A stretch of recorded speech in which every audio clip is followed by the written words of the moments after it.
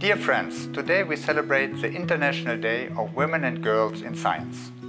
7 years ago, the UN decided to establish an annual International Day to recognize the critical role women and girls play in science and technology as agents of change. This day is an opportunity to promote full and equal access to and participation in science for women and girls. Unfortunately, female researchers are still underrepresented and are less well paid in this field.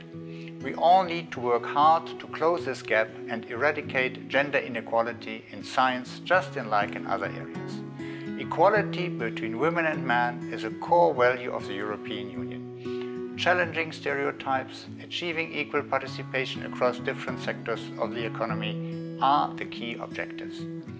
The EU not only provides funds for women's rights and gender equality projects in Turkey, but also supports women entrepreneurs and innovators in different cities across the country. During the COVID-19 pandemic, women have led groundbreaking research into public health, vaccines and innovative technology. Dr. Özlem Türeci is a great example for this.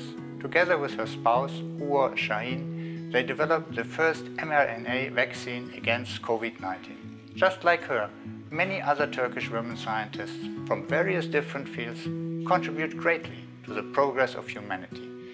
They are also the source for inspiration for girls in science who will build a better future.